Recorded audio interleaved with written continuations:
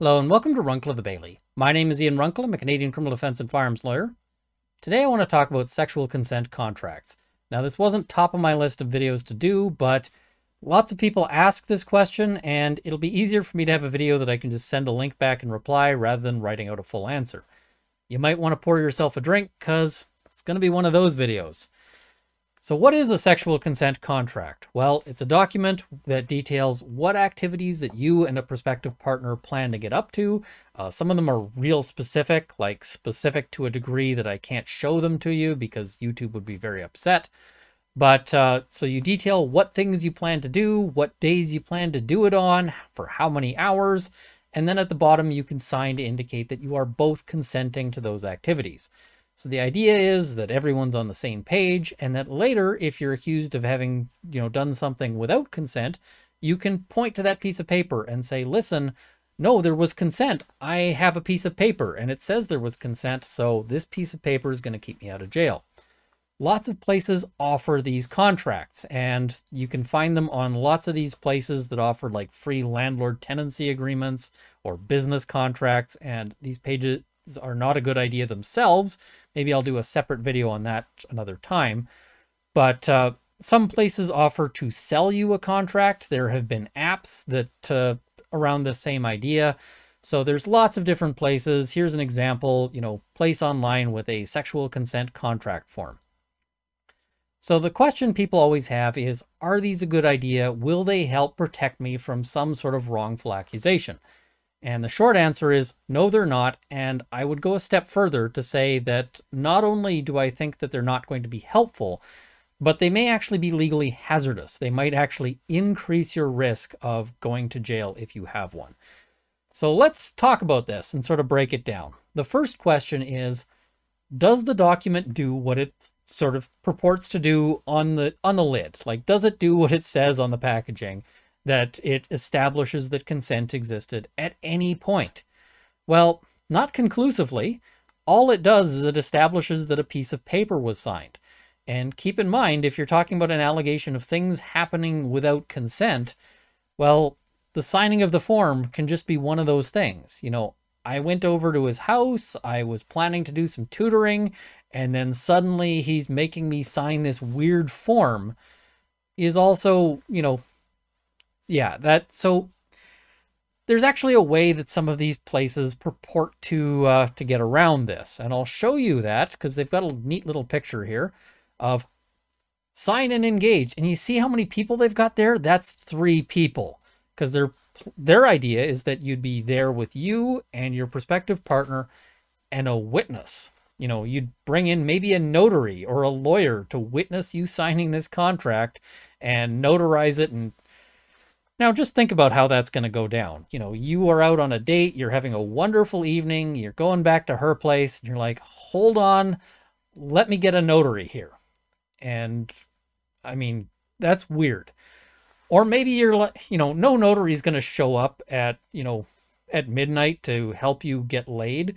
This is not a service I personally offer, by the way, at least not for any price you can afford. I will not show up to your house in the middle of the night to help witness you signing a document saying you're about to get laid. That is just not going to happen. And, nobody's going to do that. But let's say you bring a buddy in to witness this. Well, now the thing is, hey, listen, there were 2 of them and 1 of me, and they were making me sign this document. You're still not any better off. It's a terrible idea. But, and let's go a step further here. Either she's sober enough to remember what happened and therefore, she knows that there's a document. She's not going to lie about that. So you're only going to be able to catch the most unsophisticated of liars there. Or if she's not sober enough to remember signing the document, you've got another problem because her consent may not matter if it's not valid legal consent because she's too drunk to legally consent to things. So, doesn't really do you a whole lot in terms of establishing that consent existed at any point in this transaction. But let's assume that it does. Let's assume that she says, yes, I signed this contract consensually. I agreed to it. It still doesn't help you because here in Canada, the law is, and I think this is probably the case in just about anywhere I can think of, but I can only speak to Canada, consent has to be continuous through the event. And she can change her mind. And I say she because it's usually, that's usually the pattern, although not exclusively. But you and your partner each can change your mind. So let's say you are out and you've met a woman on Tinder, you've gone out, you're having a lovely date, you've gone to dinner, you've gone for drinks, dancing, whatever else. And now she's telling you, listen, I can't wait till we get back to your place. We're going to do all of this wild stuff. She's being real detailed, real specific, and real imaginative. And you're going, yes, this is fantastic. And you guys open the door to your apartment and she sees 3 feet of pizza boxes, as well as the life-size nude Stalin that you've got, who's standing at both full military attention and full non-military attention. And suddenly, for some reason, she changes her mind about what she wants to do, and now she just wants to go home because she has an appointment at literally any other place other than there.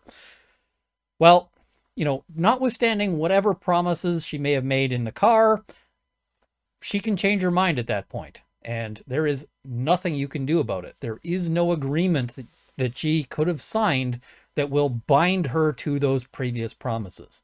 So having a signed contract that says that consent existed 5 minutes ago doesn't help you now. It just isn't helpful.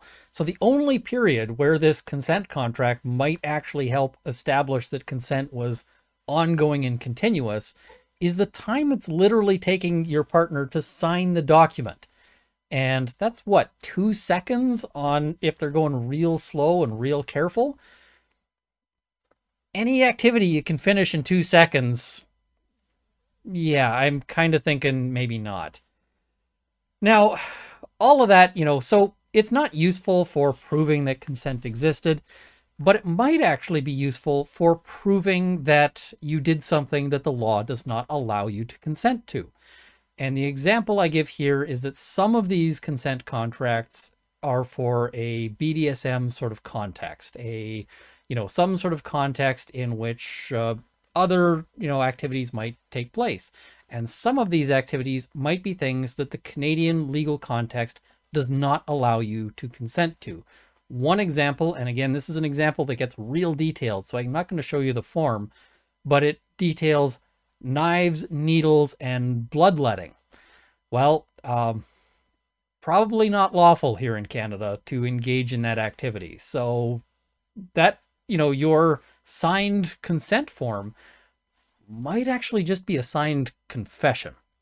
That's not a great place to be. But let's assume that you haven't put down that you're going to do something that is not lawful in Canada, that everything that's on there is, is legal and above board, even, so what's the risk there? Well, the problem is that most people out there are not signing these consent forms. And in fact, it looks real weird. If you're having to put this in front of a judge or a jury to decide whether or not that this was consensual activity, the starting place they're going to be looking at is, this is real weird. And the question you're going to have a very difficult time answering, because, you're going to get up on the stand and say, listen, we had this consent form, these are the reasons why I believe that consent was ongoing this whole time. And they're going to ask you, so you have this form that you've given us. And you're going to go, yeah, I do. And, it shows that there's consent. And they're going to say, so in advance of the sexual activity, you contemplated and considered that your partner might make a complaint against you. Yeah, okay. So that looks real bad, doesn't it? Hey, we're doing this, even though I think my partner might make a complaint. It looks like you're planning something untoward. There is, and I don't see that there's any way that you're going to be able to escape that. I've talked to several Crown prosecutors about this issue here in Canada, and all of them have said, oh man, I would so love to have that as evidence in these things, because that just looks super creepy to any judge or jury or anything else. And it makes it super easy for you to potentially get convicted. So, Yeah, as I said, I don't believe that these things are a good idea. I go a step further. I think that they are legally hazardous. Any page that you have on that's, that says, hey, listen, we have all of these contracts and also a sexual consent form is one that you should be super skeptical of. Like, hey, is the quality of this stuff actually good? Have they ever had a lawyer look at this? Like, is this stuff going to help me with my business transactions or maybe hurt me? You should take this as a warning sign. And also, if you are out there dating and somebody whips out one of these forms, it's probably a red flag. This is something that maybe you should be a little concerned about. So these forms are a terrible idea in all sorts of ways. Now, what isn't a bad idea? Having a discussion with a prospective partner about, what activities you want to do or not. Being on the same page, having discussion and dialogue and understanding. That is all, that is the little bit that might be useful out of this. The other thing I almost forgot to mention is that a lot of these contracts include clauses that are legally hilarious. Just absolute legal chuckle fuckery. And the example I'm going to give is this accidental violation clause on one of these forms. And you're supposed to select whether that's going to be considered an accident or considered an assault. And they're providing people with this notion that somehow this contract can determine what the criminal law is going to do here. Obviously, it can't. Your contract cannot rewrite the criminal law. But they're contemplating a very, very specific scenario here. And let's see if we can figure it out as we go along. So this is the contractual language they're using. Accidental violation. Whereas sexual activity is likely to involve rapid movement and impaired judgment, whereas either party to this consent agreement, being male, may, through no fault and without intent, penetrate a female orifice not made available for sexual activity under this consent agreement. Therefore, the proposer and the consenter agree as follows. And the first checkbox is, such an incident shall be regarded as an assault, and the burden of proof to the contrary shall fall on the male party to demonstrate to the satisfaction of the female party that the incident was accidental, and acceptance of such a demonstration shall be taken as implying retroactive affirmative consent, or such an incident shall be regarded as an accident, and retroactive affirmative consent will be assumed. Oh my God. Legally speaking, this is absolute lunacy.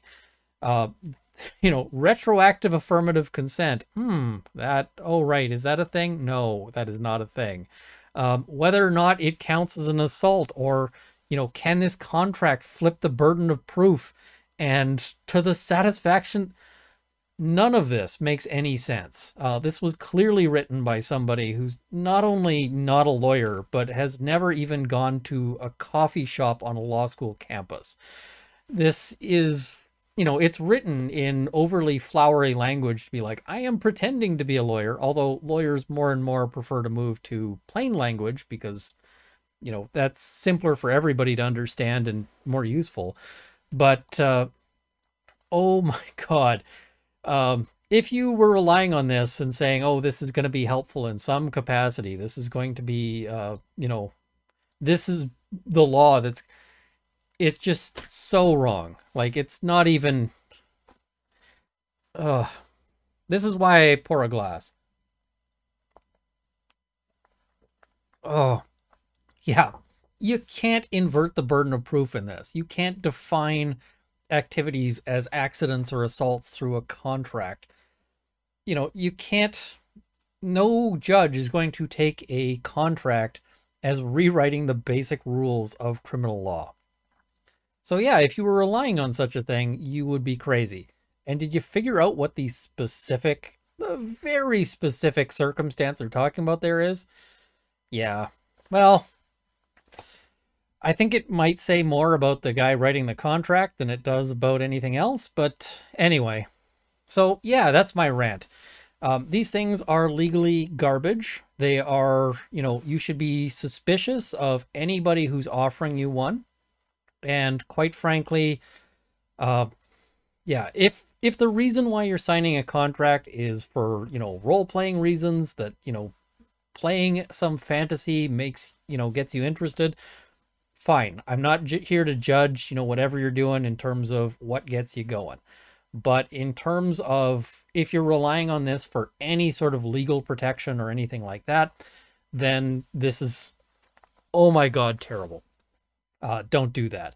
Now, some people say, well, what about the agreements that celebrities get for when they're engaging in sexual activities? Well, typically those would be more in the nature of non-disclosure agreements because, if you're a celebrity, you don't want, the person you went out for a night, reporting to the tabloids.